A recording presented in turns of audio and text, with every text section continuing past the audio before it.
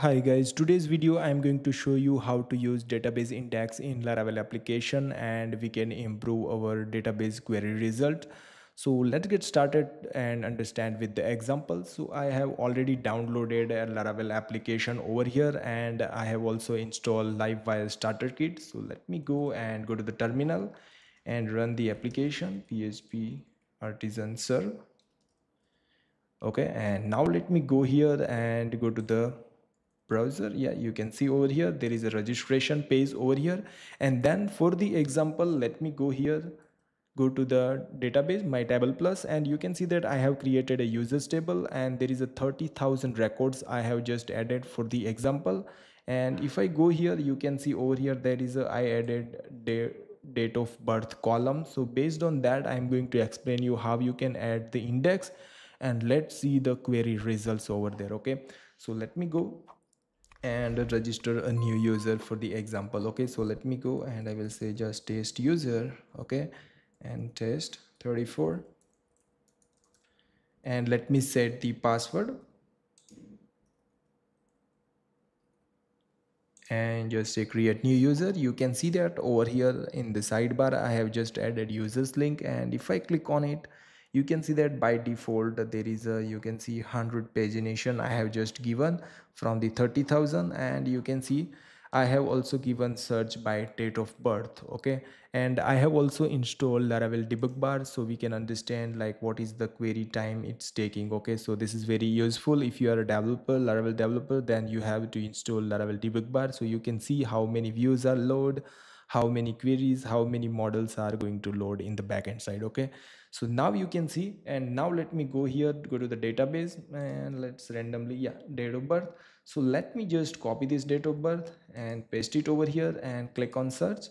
You can see that it's search and getting all the results of that particular date of birth of users. Okay, and you can see this is the query in backend side running. So let me go to my controller and app controller here, user controller, and you can see that by default I have selected users. If there is no date of birth search, that means simple give the pagination with 100 records. Okay, and then if there is a date of birth like search, then you can see that I have checked if there is a date of birth is equal to this date of birth, that only that field records should become. Okay, so now you can see that this is very simple queries, and you can see how many milliseconds it's taking, 22 millisecond. Let me paste it again, search it again. You can see that it's near about, refresh it, 15 35 millisecond. It's randomly taking, so it's taking time. Now let me add index to date of birth column and let's see the magic. So let me go here and we need to create migration to add the index. So let me create php artisan mac migration. Okay, and it is asking for the name, add index in dob in users table. Okay, so now let me go to the database and go to the migration, and you can see over here we have created migration, and let's go table, and just we need to use index function, and there will take one argument. We need to pass the column name dob. Okay, and just save it. Okay, for the down function I am going to remove this index. Okay, so let me go and table and drop index.